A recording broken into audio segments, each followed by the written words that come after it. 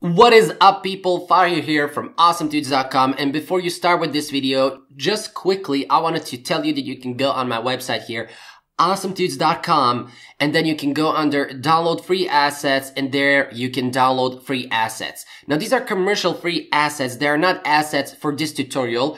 The assets for this tutorial, this dark cave, you can find link is in the description below, so you can get them from that link. But these are other commercial free assets that you can use to develop your own games, and you have 3D assets, 2D assets, backgrounds, and whatnot, and I keep adding new stuff. So you should definitely check this out, and yeah, enjoy the video.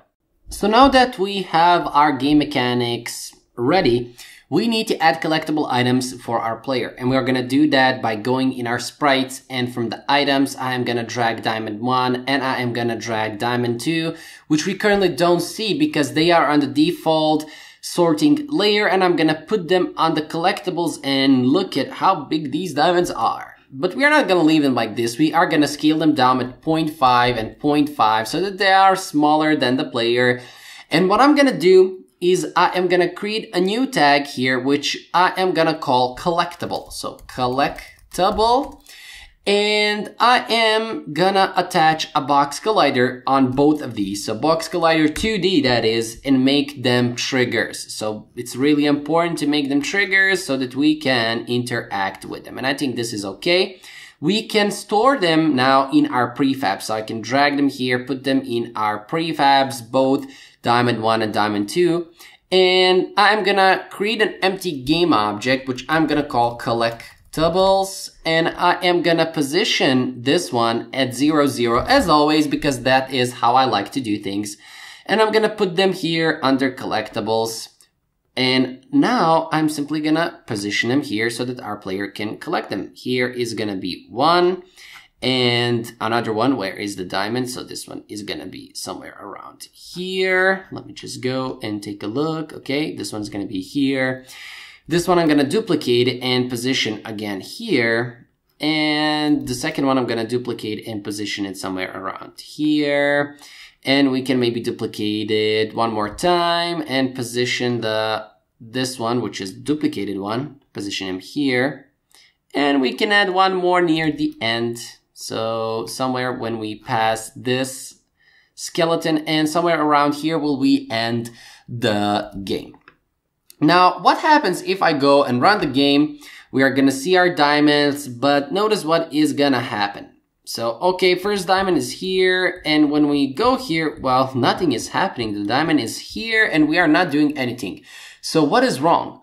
Well, first things first, we did not program anything.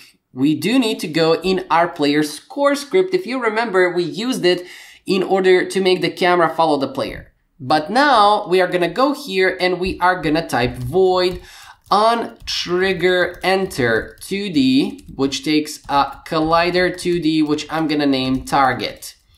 And we are gonna test if the tag of the target is equal to collectible, then we are gonna pick it up. So I'm gonna say if target.tag is equal to collectible. So if it's equal to collectible, what we are gonna do? Well, in order to simulate that we have picked up that game object, what we are gonna do is, let me just zoom in. So when we touch it with the player, we are gonna simulate that we have picked it up. And how we are gonna do that is we are simply gonna deactivate it like this. It is still in the scene, but is not visible. And we are simply deactivating that game object. This is a really famous technique in game development and also in Unity. So simply, instead of destroying it, because we can destroy it, but that takes more memory. Of course, this is a simple game and it will not take that much memory, but it's better to learn best practices early on. So instead of destroying it, we are going to deactivate it. And how can we do that in code? Well, we have the target, which is our collider. So we can access its game object. So I can say target.gameObject.setActive to false.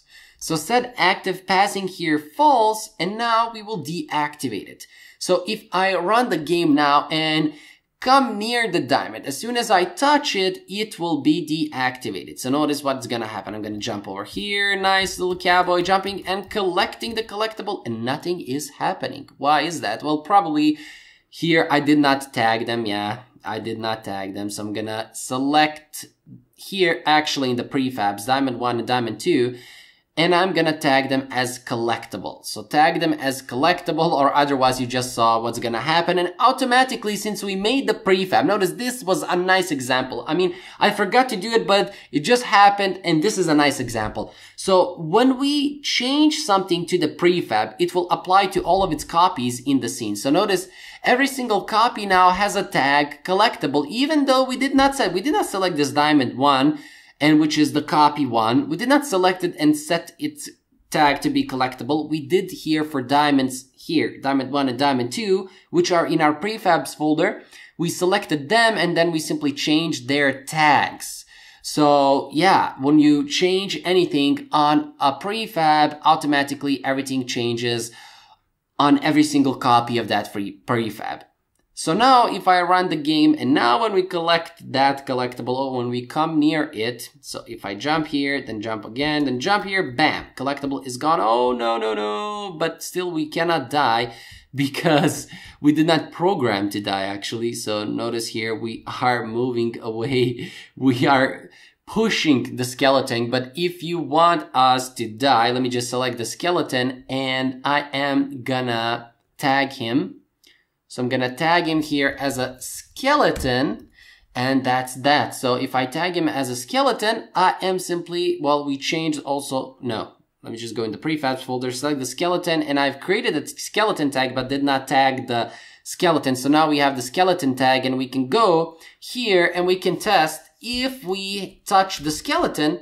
So I can say if target.tag is equal to skeleton, then we are gonna die. Now, an interesting thing is that we are not gonna kill our player. We're not gonna use set active to false.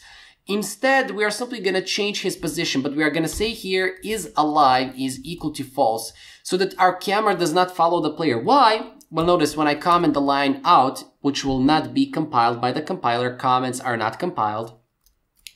And if I say transform that position is now equal to new vector 3, which is the position of our player, 0 for the X, 10,000 for the Y, and 0 for the Z. Notice what is gonna happen when we touch one of the skeletons. We are gonna die, but notice where the camera is gonna go and what is gonna happen. So if I go here, here, and here, notice now when we touch the skeleton, bam. Notice what happened. Notice.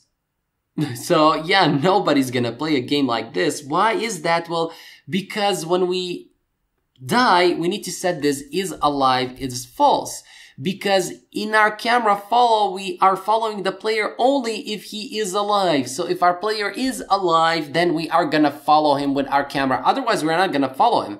So notice now when I rerun the game and go back and touch one of these skeletons. So here, jump, jump, jump. And now when I touch the skeleton, notice I'm dead, but the camera is not following me anymore, which is awesome, really. So this was for adding our collectibles and adding our skeletons. And also we tweaked it a little bit so that we die when the skeleton touches us, but that is not over yet because we will create our game controllers to decrement our lives and rerun the game, so on and so forth. We will see that in the videos that are coming next. So I will see you guys in the next videos.